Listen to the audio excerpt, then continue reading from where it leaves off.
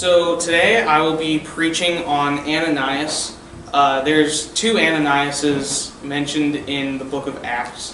We're going to be talking about the first one. This story is found in Acts chapter 5, if you want to open your Bibles to that. Little hotjack. So this story, when you read it at the surface level, it's often going to be used for things like churches asking their congregants to tithe more, because when you look at the surface, it's just a guy not giving enough money to the church, so God zapped him out of the earth. But it's really a story about not devoting Ananias not devoting himself to God and really lying. So I'll be reading verses 1 through 4. It says, "Now a man named Ananias, together with his wife Sapphira, also sold a piece of property. With his wife's full knowledge, he kept back part of the money for himself, brought the rest, and put it at the apostles' feet. Then Peter said, Ananias, how is it that Satan has so filled your heart that you have lied to the Holy Spirit and have kept for yourself some of the money you received for the land? Didn't it belong to you before it was sold, and after it was sold, wasn't the money at your disposal? What made you think of doing such a thing? You have not lied just to human beings, but to God." When Ananias heard this, he fell down and died, and great fear seized all who had heard what had happened. So, to give a little context to this story, so Ananias sold his property but did not give everything to the church. It was a trend at the time for everybody in the early church to sell off their possessions, their property, and give the money to the church to sort of fund it. Tithing didn't really exist at that point, so that was how the church was able to operate and do their good works. So this isn't a sermon about tithing or anything like that. It does have a deeper meaning. So Ananias, he brought this money to the apostles' feet with the acknowledgement that it was everything.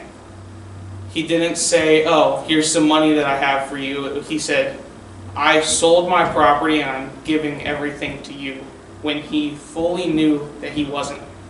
He even went to the point where he conspired with his wife to do this act, and that is what made them so mad. And really, it's the same with ourselves devoting our lives to God. We tend to go and say, "Oh, I'm a believer, I'm devoting my life to Christ," but when you actually look at their lives, they're not. They're devoted, they're handpicking what they want Christ to be and fought at. They're picking and choosing what they want to give to Christ, and it doesn't work that way. In my own life, I'm a musician, and if I try and play a song without devoting my entire mind to it, I can't do it. If I try and play a worship set and I have my mind on something else, it's going to sound horrible. The only way that I can truly play a worship set is to focus my whole mind on it, and it's the same way with God. We are incapable of multitasking. Whenever we try and do more than one thing at once, we fail. And the only person that can do that is God. He's the only one that can truly multitask. Our minds are not smart enough or capable enough of doing this. So, we aren't giving our whole hearts to God. And really, it's just the same as lying to Him. We tend to not only lie to Him, but lie to others. We say that we are giving everything, but we don't give everything. We give the leftovers to God, essentially. It's like saying, "This person bought me a house, so instead of taking him out to dinner, I'll just give him the leftovers that are in my fridge." I'll stop lying, but you know what? I want to keep cursing with my friends. I'll stop doing this, but I'll keep doing that. We hand choose what we want to give up instead of giving everything. And it's not truly being with God. He has done so much for you that it is disrespectful even to not give everything. God has created the earth, He's created everything around us, He's created us. And then He sent His Son to die on the cross, and His Son took on all of the sin of the world, all the past sin, all the present sin, all of the future sin. And the best thing we do to thank Him is just say, oh, I'll give you some of my life. It doesn't work that way.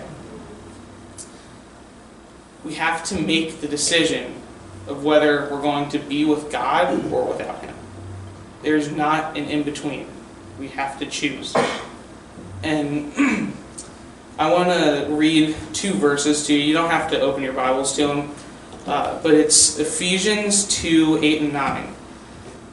For it is by grace that you have been saved through faith, and it is not from yourselves, it is the gift of God, not by works, so that no one can boast. So when you look at this verse and study it, I want to focus on the word faith. We have more of a misconstrued view of the word faith in our culture. We tend to just think of it as trusting someone and that's it. But it's not really what it means when you study the Bible. The Greek word for it really means to be all in. So I'm going to reread those 2 verses and replace faith with all in. For it is by grace you have been saved through being all in, and this is not from yourselves, it is the gift of God, not by works, so that no one can boast. The only way that you or anybody can obtain salvation is through being all in to God. There's no in-between that gets you to salvation. You're either saved or you're not saved. You're either not giving anything or you're giving everything.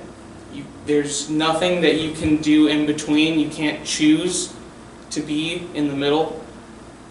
And when you do choose to be in the middle, you're just creating a false faith. All in doesn't mean some of it in. It's just all in.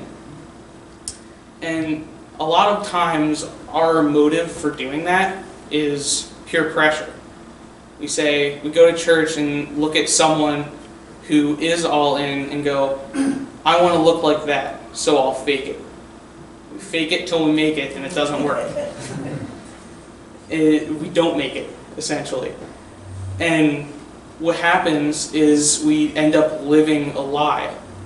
And so that lie is not just to others, but it's also to God.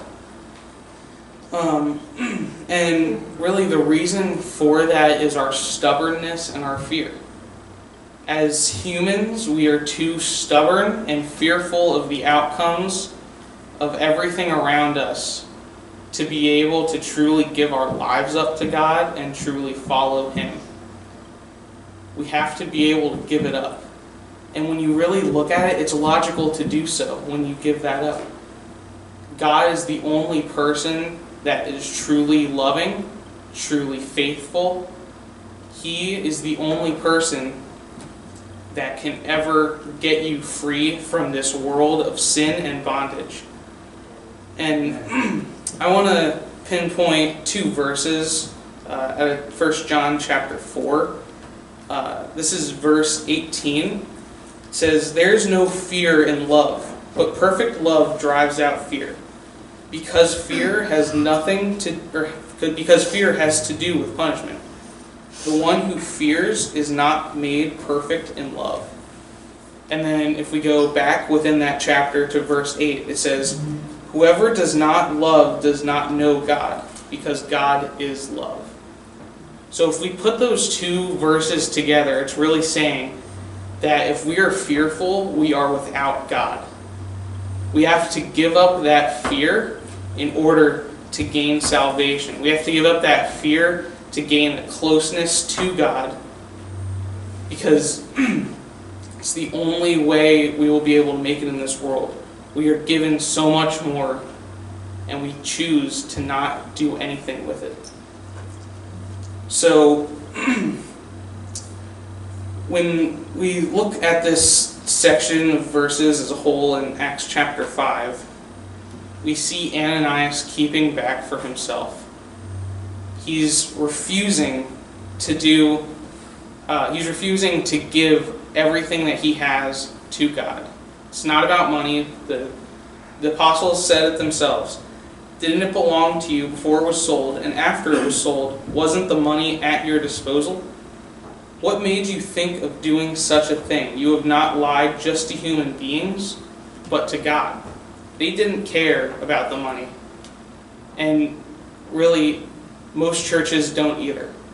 We need to give our lives to God. That's what church is here for. It's here to build a relationship with God. It's here to build faith in God, to build being all in. So we have to stop living like Ananias. We can't just give partially. We have to give it all.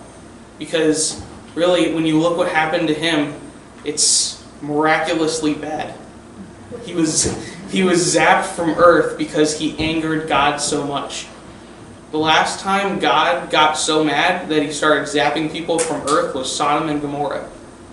Look at what was happening there before that was destroyed. People were trying to rape angels. People were committing these horrible sins. And God got so angry that he sent fiery sulfur down to kill them all. In this story, God got so mad that he just immediately killed Ananias. If that doesn't show you how mad this makes God, I don't know what I can say.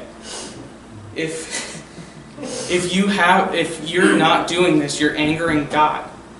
So you have to stop giving partially and start giving fully. God wants you to be all in. You either have to give nothing or give everything. And once you give everything, God is going to look past what you did in your past. He's not. If you ask for forgiveness, He will provide the salvation. He won't hold it against you. You just have to enter into this deeper faith. He's out there loving you, but you're not loving Him back. All He wants from you is your love back. He's providing you the most love you could ever think of. He is love. So if we're not going to acknowledge that, we truly have no hope.